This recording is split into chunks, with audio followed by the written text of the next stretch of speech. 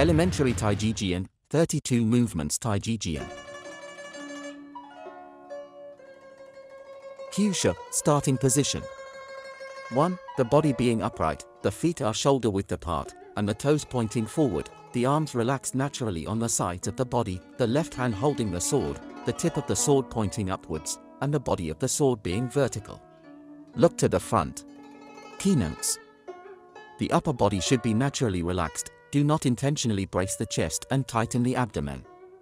The body of the sword behind the left arm should not touch the body. The shoulders should be naturally relaxed and loosened. 2. The right hand transform into the sword fingers, both arms slowly raised to the front and to the shoulder level, with palms facing down. Look forward. Keynotes. When raising the arms, it should be natural and do not use excessive strength, and the width between the hands should not exceed the shoulder width. The body of the sword should be flat under the left arm, and the tip of the sword should not droop. 3. Turn the upper body slightly to the right, shift the body's center of gravity to the right leg, bending the knees to a half squat position, then turn the body to the left, lift the left leg and step forward to the left, forming a left bow stance.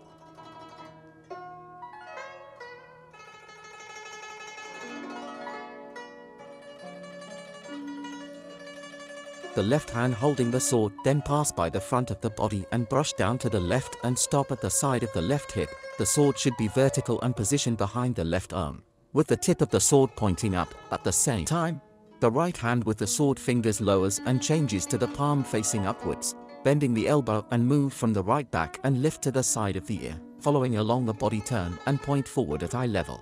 The eyes first look towards the right and then look forward towards the right sword finger. Keynotes. When the left arm moving in an arc in front of the body should turn slightly to the right first, then lift the left leg only when the body's center of gravity has been stabilized on the right leg. The body turn, the forward step, and the arm movement should be coordinated and gentle.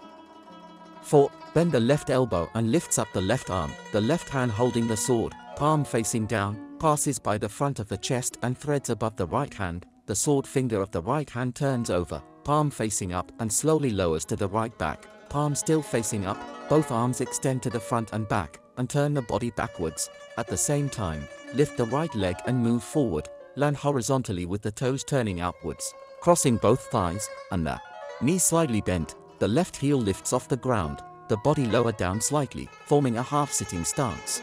Look towards the right hand. Keynotes.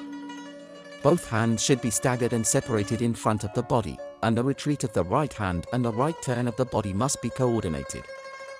5. The left hand holding the sword and the position of the right foot remains unmoved. The left foot takes a step forward to form a left bow stance. At the same time, the body turns to the left, then the sword finger of the right hand lowers from the upper right of the head to the front and position on the handle of the sword, getting ready to hold onto the sword. Look forward.